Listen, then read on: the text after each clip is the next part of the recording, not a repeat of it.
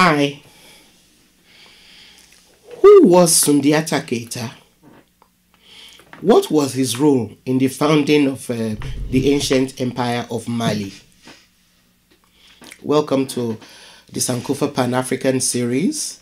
Please subscribe if you've not yet done so and click on your notification button so we can let you know when new episodes are showing. Thank you.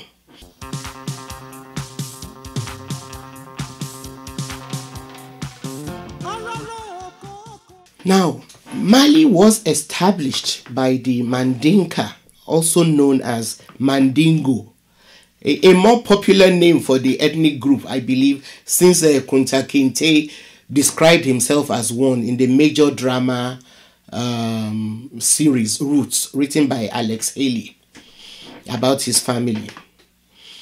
Now, we should not be surprised by Alex Haley's success as a storyteller, since he traced his ancestry to his ethnic group, which is famous for producing some of the most enduring epics through jellies, known in the French language as griots, and the practice of the jelia.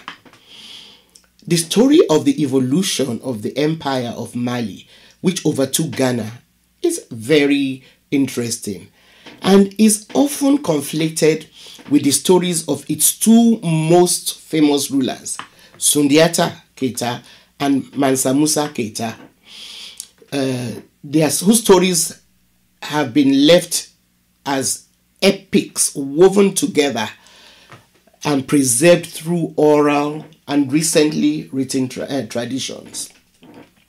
According to his own epic, Sundiata Keita's father was a handsome ruler of the Mandinka who married an equally beautiful wife who bore him a son, Dankaran Tumani Keita. However, a soothsayer who visited this king's court predicted that if he married an ugly woman, she would bear him a son who would one day become a very mighty king. Subsequently, he was presented with a hunchbacked woman by some hunters. Although this woman who was presented was not nearly as beautiful as the bride he already had, he married her in the hope of fulfilling the prophecy. Unfortunately, when she gave birth to a son, Sundiata, he was unable to walk.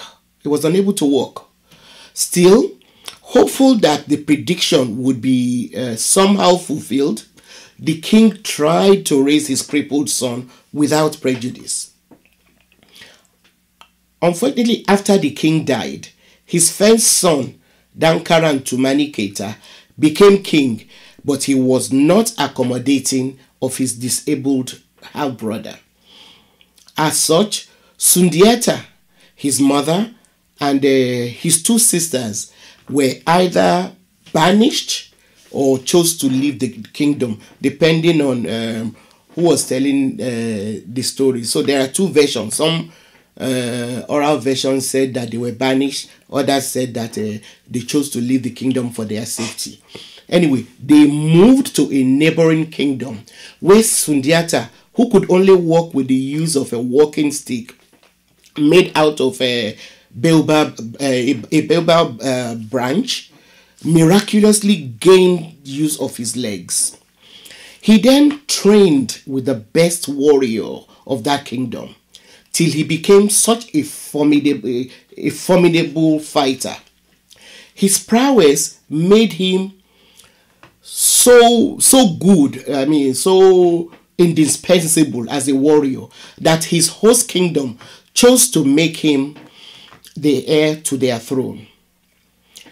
However, in fulfillment of his destiny, the burgeoning Mali, which had started, Mali had started growing, but into a kingdom, sent for him after his half-brother Donarang Tumani Keita took flight when the Mandinka were attacked and overcome by a marauding group which had already captured some kingdoms from the Ghana Empire.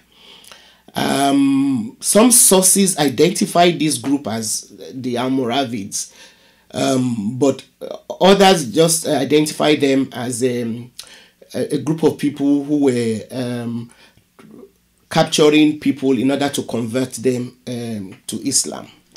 Sundiata then strategically entered into an alliance with other small kingdoms, who then enthroned him as the first Mansa of the collective kingdoms. Now, of course, Mansa means emperor, ruler, a king, and all of that. He succeeded in organizing this motley lot into a cohesive unit under the first bara, or assembly of nobles and minor kings of the emerging empire. So some form of democracy, I think we can started developing, because he did not rule as an absolute king. You know, he formed this assembly of nobles who were made up of kings of other smaller empires. And then he then presented them with a set of rules and regulations for administering the domain at his coronation. This move was to guarantee peace and prosperity in the new state, or the emerging empire. Initially, the capital of this new empire of Mali was Kangaba. I hope I'm pronouncing that. Kangaba, which was located on the banks of the Niger River. Sundiata's ascension as a Mansa was in 1230, and as he went on to expand the handful of kingdoms into a formidable empire, he moved the capital to Niani. After overtaking Ghana, he quickly took control of the gold trade, which Ghana had been famous for, and started improving agriculture by turning many of the soldiers in his army into farmers. They cultivated fertile land, which therefore produced plentiful harvests of grains, peanuts, and other food crops, as well as cotton. At his death in 1255, Sundiata was succeeded by his son, who was also followed by a number of other less remarkable emperors until 1307, when another great ruler, Musa Keita, ascended the throne. As you will see if you watch our episode on Mansa Musa, this extraordinary ruler of Mali is believed by modern economists to have been the wealthiest person who ever lived, even when compared to today's standards. So, according to some accounts, Musa Keita became Mansa when he ascended to the throne after his uncle, Abubakar Keita II. He was initially appointed to deputize for Abubakar Keita during his absence. Abubakar Keita did this, that is, appointed him when he set off on an expedition to find the limits of the Atlantic Ocean, but never returned. So naturally, the throne fell on Musa, who became enthroned after they waited for his uncle, and he didn't come back. Now, historians like Ivan van Sertima believe that some of the sailors that Abubakar sent found their way to the Americas long before Christopher Columbus. Please, if you have not yet read the book, They Came Before Columbus by Ivan van Sertima, do so. And I want to thank our viewers out there. Some of them have actually posted in the comment section and have recommended this book. So please make the time to look for the book, They Came Before Columbus by Ivan van Sertima. Now, Mansa Musa was a man of many interests and talents. And over a reign of about 25 years, he consolidated the wealth of the empire and left his mark in many areas, such as education. He was a patron of the arts and sciences. Although he adhered to the Muslim faith and tried to get as many of his citizens as he could to follow in his footsteps, he was pragmatic and open-minded enough to allow them their freedom of religion. Now, one of the most famous accounts of his reign illustrates the wealth of Mali as an empire and Mansa Musa's personal wealth. There are several accounts of his pilgrimage to Mecca. He made that pilgrimage in 1324. And apart from his wife, Inari Kunate, some accounts assert that he had over 60,000 men and women accompany him on this spectacular journey through the desert. John G. Jackson reports that in order to finance this trip, several camels were laden with 300 pounds of gold each. He was accompanied by a very efficient commissary department and several cooks. Jackson further illustrates this emperor's wealth by the impact that his presence made in Cairo, which was in Egypt, where he stopped on his way to and back from Mecca.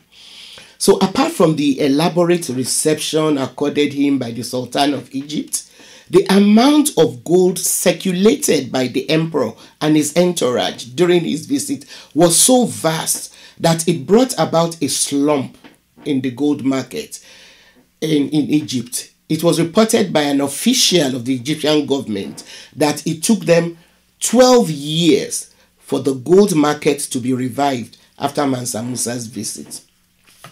This elaborate pilgrimage was so widely reported that several European cartographers started publishing maps showing the location of Mali because of the level of interest by the European public in locating this wealthy empire. They were desperate to find the source of the wealth. There is a reproduction of a map made for King Charles XIV of France with a drawing of Mansa Musa on it. He's seen wearing regal robes and an elaborate crown. He is drawn holding a scepter in one hand and a large gold nugget in the other. Copies of the map with the drawing are available online if you Google images of Mansa Musa. So I have written a children's illustrated book about this charismatic ruler of Mali, which is available for sale through Amazon in Grams Park, as well as Okada Books for viewers in Africa who might be interested in purchasing it for their children. It is the first of a series of children's illustrated books that we're working on to make our history accessible to our children from a very early age. Thank you very much for watching. We'll continue with the history of Mali in the next episode. Please continue to engage with our community and send your questions. We will try to answer them in future episodes, and also watch out for our live program where we're working on that. We'll bring that to you soon. Thank you.